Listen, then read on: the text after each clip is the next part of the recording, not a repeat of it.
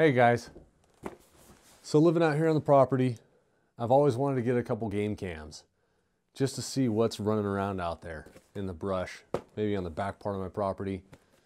Put them up, see what type of wildlife's on the property.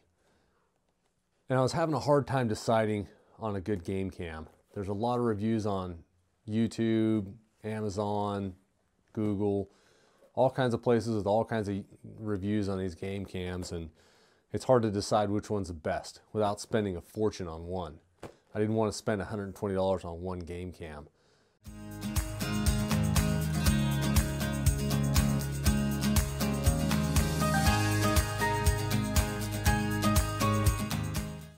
So I picked these up. It's just a trail cam. I think it's made in China. Not a super fan of made in China products, but it seemed to get really good reviews on Amazon and Google. And it has, what is this, 16? I think it's set around here. Where did that go? I can't even see it now. 16 megapixel photos. Has a couple different options. You can get photos, you can get videos, has night vision. Anyways, you get the picture. It's a game cam. But I figured I would unbox this one on cam and let you see what comes in the box. Here's a little view of the side of the box. Hopefully you can see this fairly decent. 16 megapixel photos, 1 to 3 photos per burst. Working mode is photo, video, photo plus video, and time lapse. Impressively quick trigger times has to be seen. Up to 8 to 10 months on the set of batteries. It takes 8 AA batteries in standby mode. So it's saying it'll last 8 to 10 months on one set of batteries. Improved PIR, blah, blah, blah, 120 angle. Improved CMOS sensor, larger sensor, produces the best results in very low light. SD cards, supports up to 32 gigabytes. You do have to buy an SD card for this. It does not come with one. And it comes in an LCD screen, a 2-inch LCD screen, so you can view your pictures. And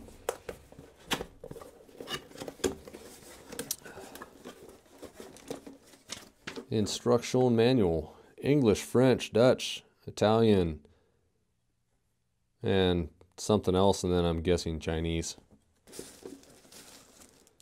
Here's a little camera. It's not super big, just kind of nice. About the size of my hand, really.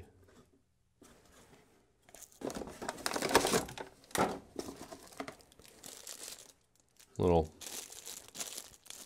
cord, remote, and a strap. That's pretty much it. I wonder how long this strap is. Oh wow, the strap is pretty close to 6 feet long. It's almost as tall as me. Pretty close to 6 feet. And you got little loops to hook it on. Looks like you got some other type of mount you can use too. This is threaded. And this has like a round slot, maybe for something else. So you have a little clip on the side here. It's got a little rubber seal around it. Keep water from getting in. Battery pack. And your SD card's going to go there. So this little wire serves as two purposes. So your battery pack slides in, and this clips down and kind of clips in the sides over there. So the wire's like a multi-purpose. You use it to lock your battery pack in, and you can use it to pull it out there. Got my 32 gig SanDisk SD card. I don't know about SD cards and which brands are the best, so I got these. They weren't super expensive, but they weren't the cheapest ones out there either. There's your little 2-inch screen. I don't know how good other game cams are. That looks pretty good to me. So your instruction manual for this is pretty simple. It's about 5 pages long. Not very hard to read, not very hard to program. Time and date stamp, your little remote and your screen, kind of do it all. You also have a security code option, which I've plugged into these so that if somebody walks off with your camera, they can't get into it and use it. The first thing you have to do is enter the security code. And there's probably a way to bypass that on these cameras if you were to steal one, but it's a little deterrent. You can choose up to 16 megapixel photos, and your videos you can do 720, 1080, or something else. I can't remember what it was. I just went with the 1080 video and the 16 megapixel photos. I wanted the photos to come out as clear as possible.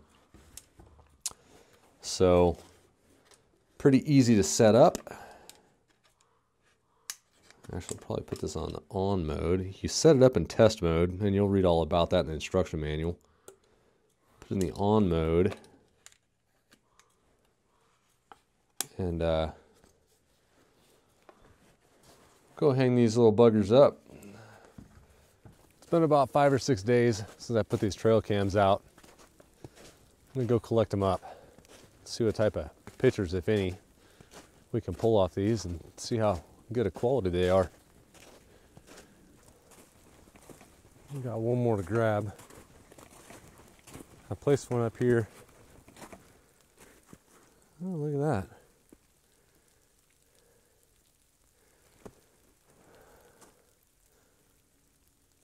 You know, we might have actually caught some deer on this last one. I just noticed a bunch of tracks walking through here. These are fresh.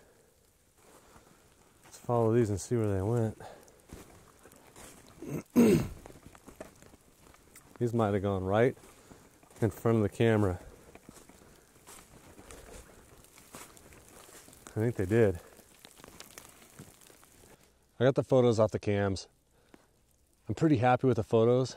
I don't see any nighttime, any like night vision photos, but I'm pretty happy with the photos that I see during the daytime. Let me get these set back up here. I'm gonna type in my code.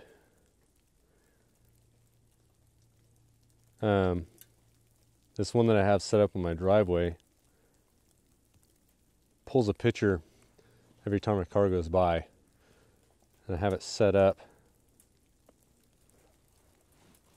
so it pulls a picture every, I think, 2 seconds. And anytime a car went by, it pulled a picture of it. I got the FedEx guy, my truck, and my wife's Tahoe, which is the only thing we've been driving around.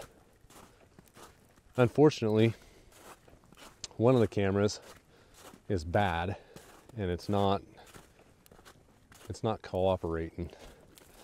You turn it on, and the little screen where you can type in the number with your little remote, type in your security number if you set it up, it just goes green. It has the little boot up picture of 2 deer kind of heading it off, and after that it's supposed to go to your little code if you have that hooked up. It just goes green. You can't do anything. I looked at it. It's the camera that was right over here. I know that because it's the only camera that didn't have pictures on it. The other cameras I could tell where they were. So this one that these deer walked right in front of didn't pull any pictures. So it's unfortunate. 1 out of the 4 cameras that I bought was bad. I don't know. It has a return policy, so I'm going to return it and see if I can get another one or just get my money back. Whichever way. I've got 3 cameras put up around my property. It's probably enough, but we'll see. If they won't give my money back, at least they'll send me out another one, and hopefully that one will work. Well, the cameras are back out there. Hopefully they're positioned in decent spots to get some decent pictures. I'll post pictures as they come about, as I check on them and show you more pictures. But for a review, they seem to do all right, with the exception of the one camera that went bad. And I'm going to see if I can return that and either get my money back or get another camera. I think another camera would be nice. Since I have 2 up here in the front of the property, it'd be nice to have 2 out in the back of the property also. The pictures look good in the daytime, And there is a video option you can put out to have it do picture or video or both. I just have them all set on picture. I don't really want to take videos. It takes up a lot of space in the little memory cards. So I just want to see what's out there. Anyways, guys, have fun. Until next time, go make something.